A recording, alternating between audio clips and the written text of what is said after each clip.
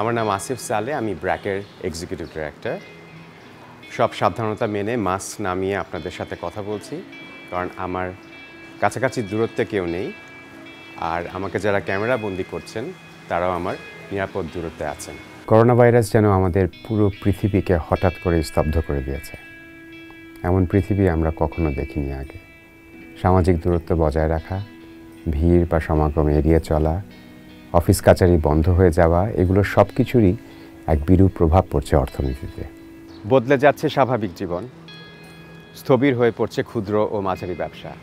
বাংলাদেশের মতো দেশে করোনা ভাইরাসের প্রভাব কিন্তু স্বাস্থ্য ঝুঁকিতেই শুধু সীমাবদ্ধ নেই।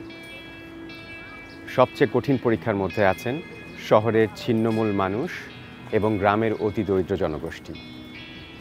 তাদের জমানো সঞ্চয় নেই, দিনের আয়টুকুই যা ভরসা। আর তাদের জন্য সামাজিক দূরত্ব মেনে ঘরে থাকার মানে হচ্ছে পরিবার নিয়ে না খেয়ে থাকা।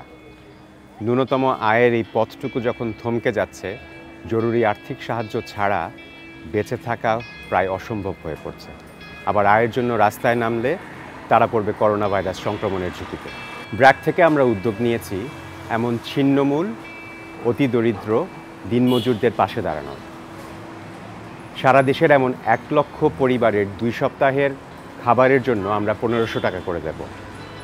কিন্তু অভাবী মানুষের সংখ্যা আরও অনেক বেশি, এবং এই অর্থনৈতিক স্থবিরতা যদি আরও প্রলম্বিত হয় তাহলে তাদের খাদ্য নিরাপত্তার সংকটটা বাড়বে আরও অনেক।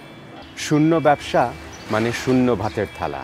এগিয়ে আসুন, আপনার সাহায্য ব্র্যাকের পক্ষ থেকে আমরা ঠিক মানুষের কাছে পৌঁছে দেওয়ার দায়িত্ব নিচ্ছি। সহমর্মিতা সংক্রমিত হোক।